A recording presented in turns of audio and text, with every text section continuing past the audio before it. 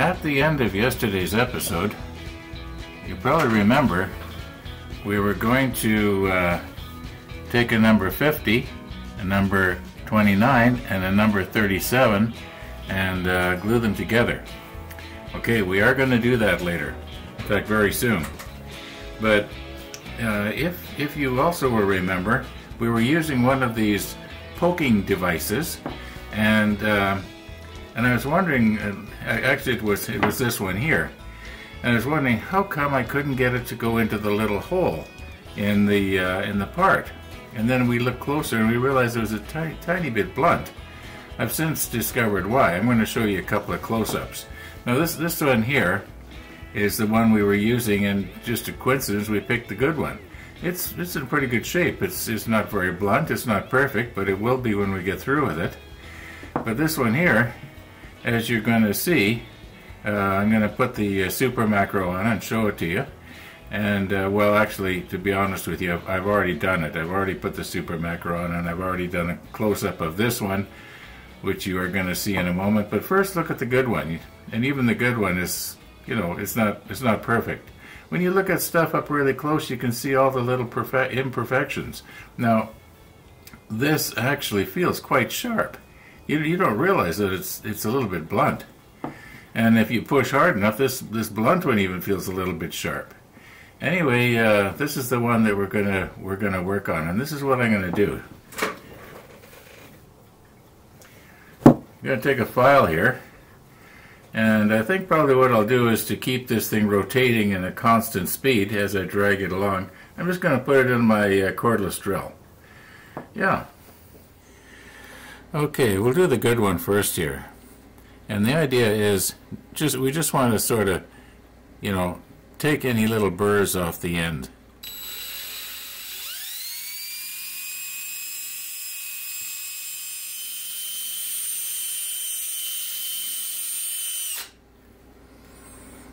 Okay.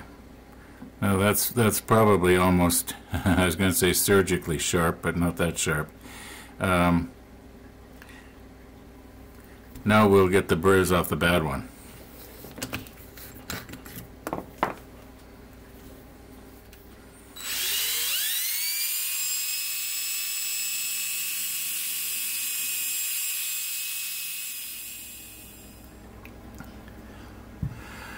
Okay, I am fully aware that we are probably going to be taking the chrome, in fact we are definitely going to be taking the chrome plating off of the tip here. But according to the packaging, this was supposed to be stainless steel, so I'm not too worried about it rusting on us. This is, as you can see, it's 1000 grit sandpaper. And we're just going to polish it a little bit here.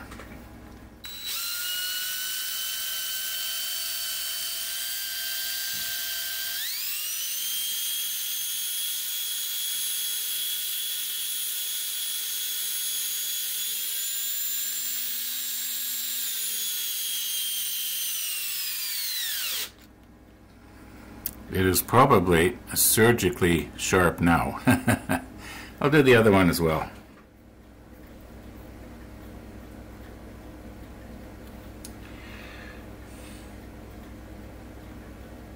Okay, so they're not surgically sharp, but they're sharp. I can't tell which is which anymore. I should have maybe marked them, but it doesn't matter. I'll put the super macro back on, and I'll show you. It may not look like it, but both of these are enlarged to about the same magnification.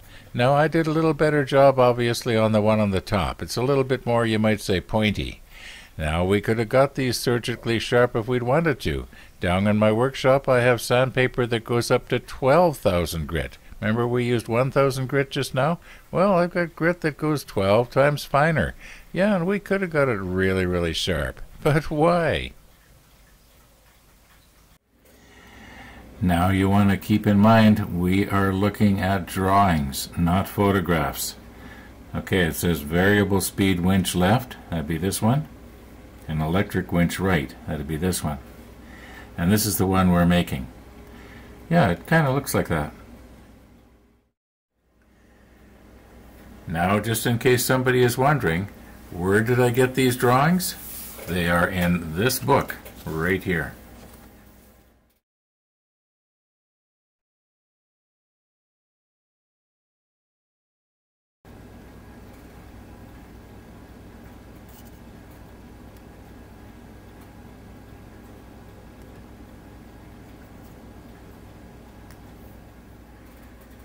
Now I think we should be doing a dry run here. Want to make sure that this little part is going to fit.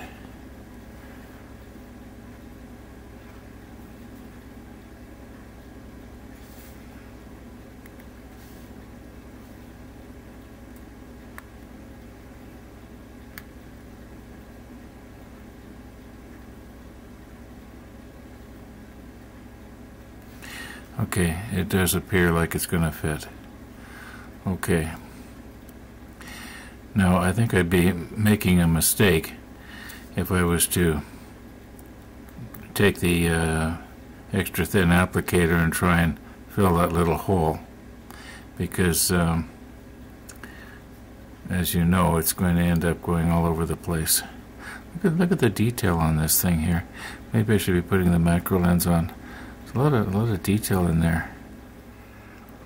Okay, now the detail that I was referring to was, you know, all around the sides here. There's even what appears to be almost a little letter there. Looks like a letter P or something, but maybe it's supposed to represent a switch of some kind.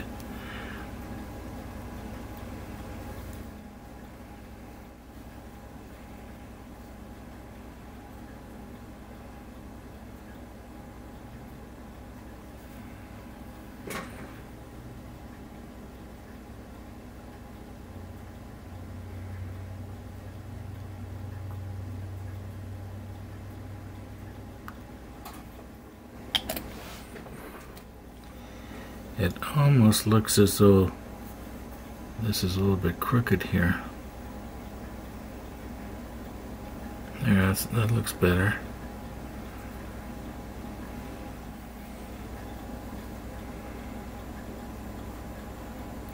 Okay.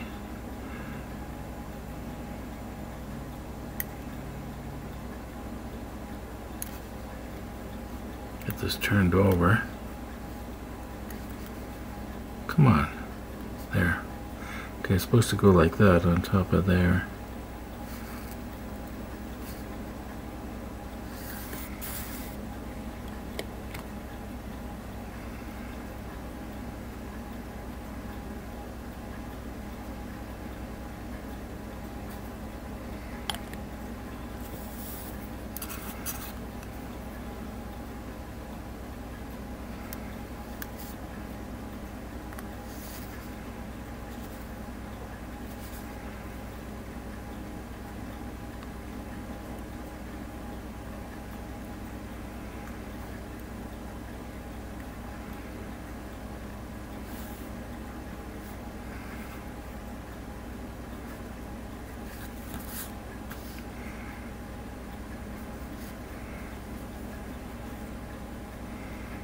I'm having a problem, aren't I? There. It's on.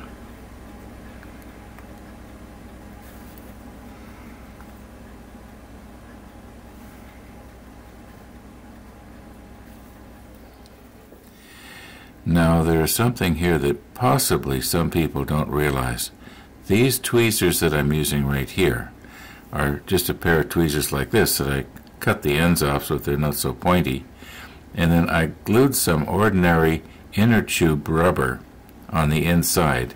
I just used CA glue to hold it in place, and so far it's still holding. And these tweezers here, I did not buy these. I made these the way you see them. And yeah, thought I'd just mention that because I was kind of getting the feeling that possibly some people did not realize that these tweezers were not bought. They're just sort of homemade. And they're very, very handy for something like this.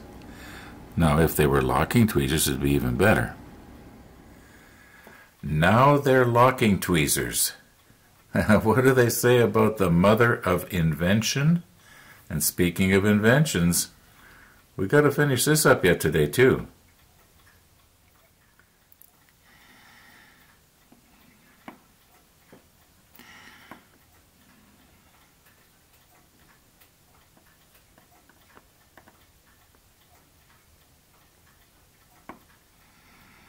Now this rotating cut thing is really not necessary here. I try to cut so you're grabbing it at its narrowest point.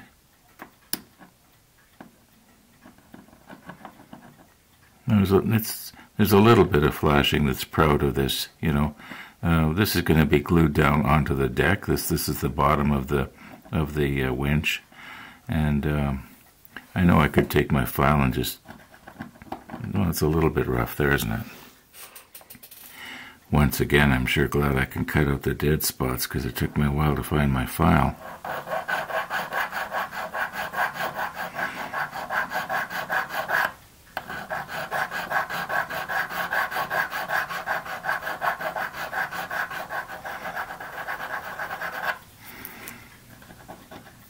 Okay, it'll sit a little bit more flush on the deck now.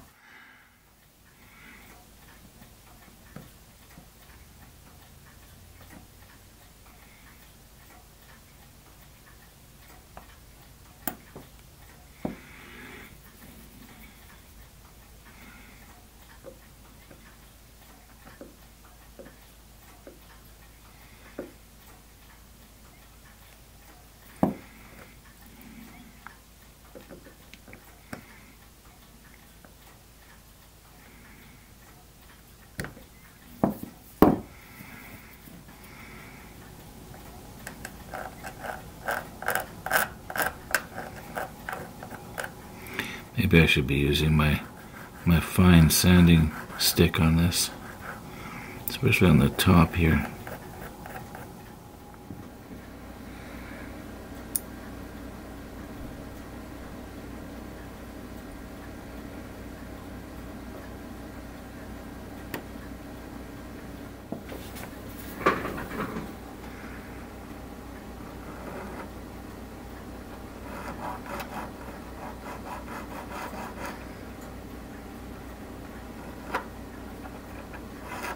Just get rid of the worst of it. Now, I will be the first to admit that the best way to do this, if you can, is to pick the little part up in your fingers and hold it like this. It's a lot easier. Now, if it gets much smaller than this, I can't really grab hold of it.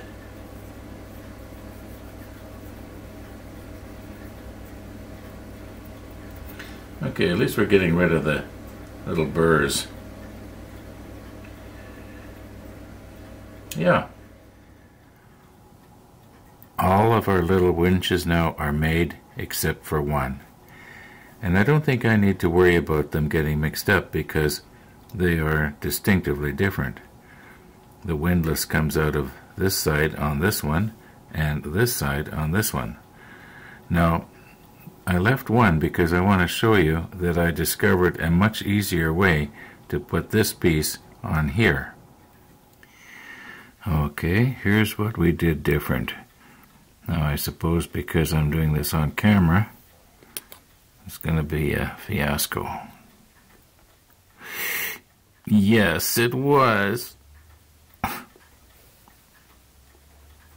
Okay.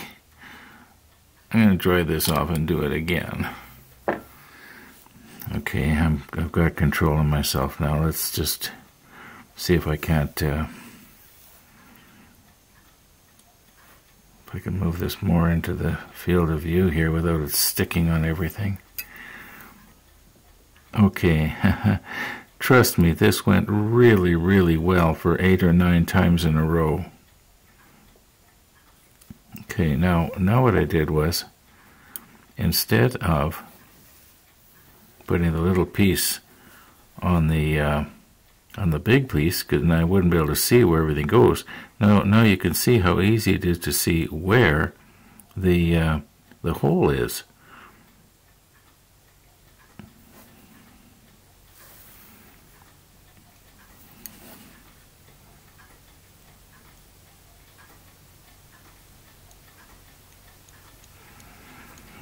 Okay, yeah, it looks good.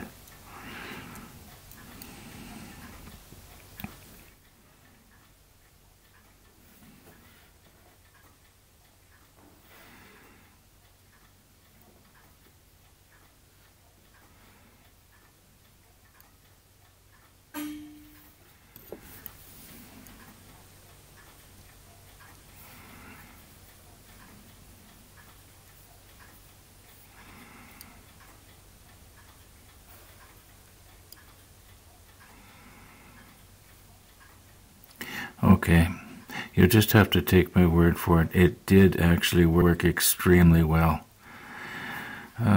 Once again, maybe I shouldn't show this, but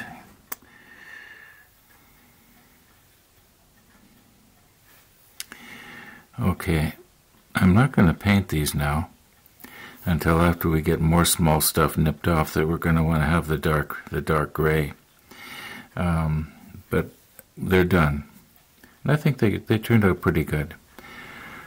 Why do I show stuff like this?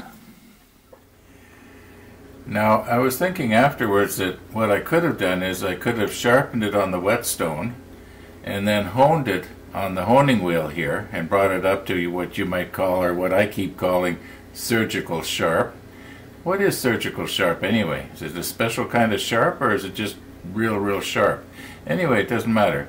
However, if we get this thing so that it is too sharp, it's going to end up damaging whatever you use it for, to to hold down little parts or whatever.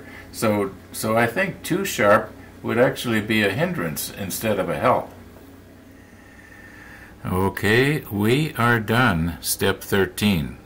That was these things right here. And step 14 is a whole bunch of little tiny pieces. Looks like we need G, F, E. Okay, we need the G, F, and the E sprue. But I'm thinking that perhaps what we should do before the afternoon gets away on us completely is finish this thing off and see if it's going to work. It's an idea that may or may not work. I got to glue this little piece in here.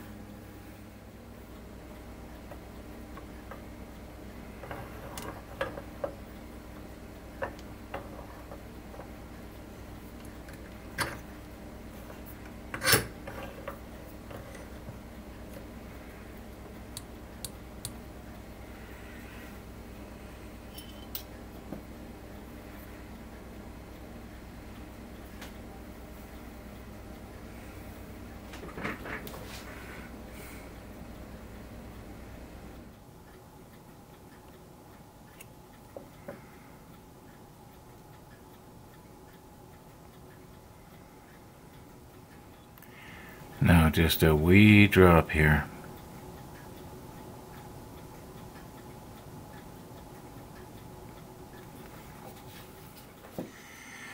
Okay, we're sitting on a piece of waxed paper right now, and I'm going to just give it a drop of CA thick here.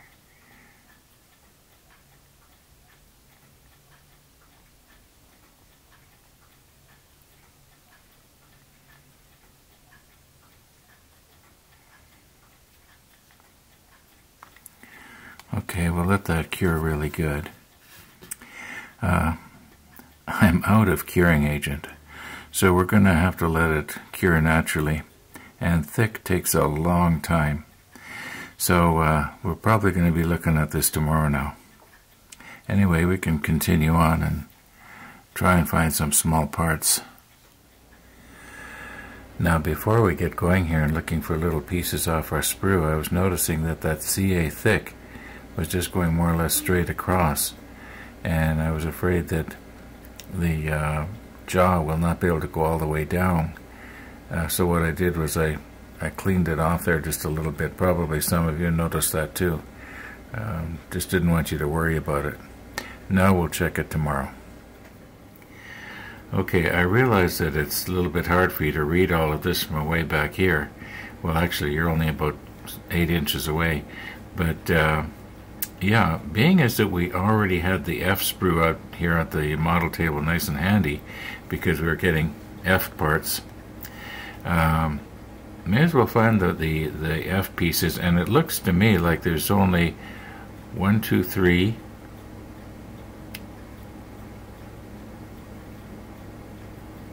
4, 5. It looks like there's only, oh no, there's more. Here's some more over here. I'm going to have to be careful to keep these separate because it appears to me that a lot of them look alike. Like these ones, the G4s, they look a lot like, say, the G7, so maybe I better get some tuna tins going here and some labels. F24.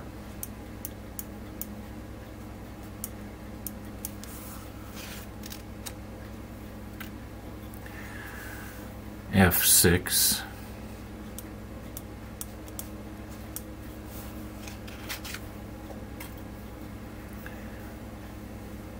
F39.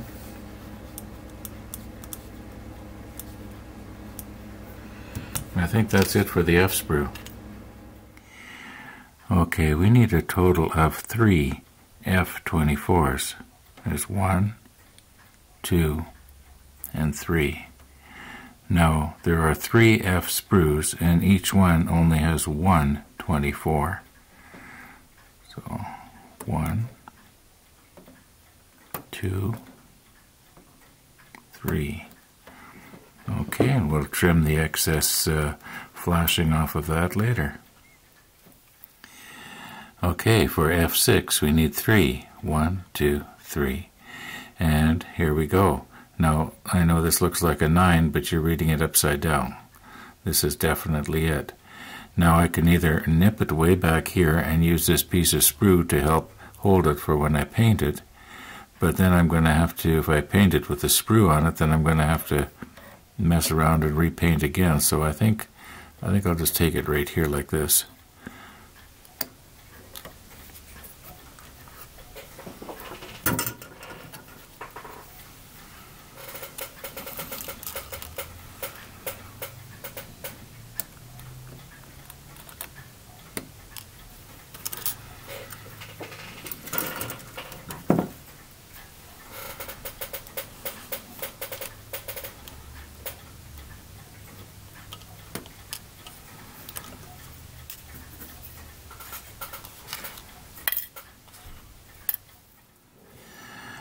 Okay, for this step, number 14, it looks like we only need 2 F39s, and yet there are a total of 9 of them altogether. Like this one here is also 39, even though it doesn't have a number attached, because it can't be anything else. Okay, so we only need 2 of them, so I'll take this one that's not marked, and I'll take this one right here. Okay, that must mean that we're going to need some somewhere else during the build. All right.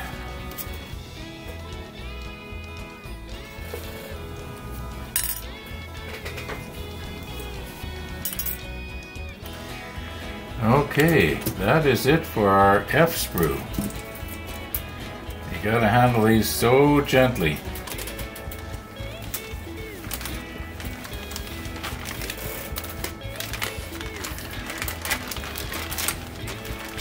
And also, I think that's almost it for our coffee.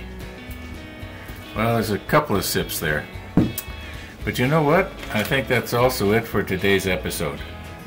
So we're going to have to call it quits here. It's getting on here in Winnipeg. And all being well, tomorrow we'll see if this thing works. I'm pretty sure it will. I think that CA is probably set now, but I don't want to touch it. Anyway, thanks for watching, folks, and all being well, we will see you tomorrow.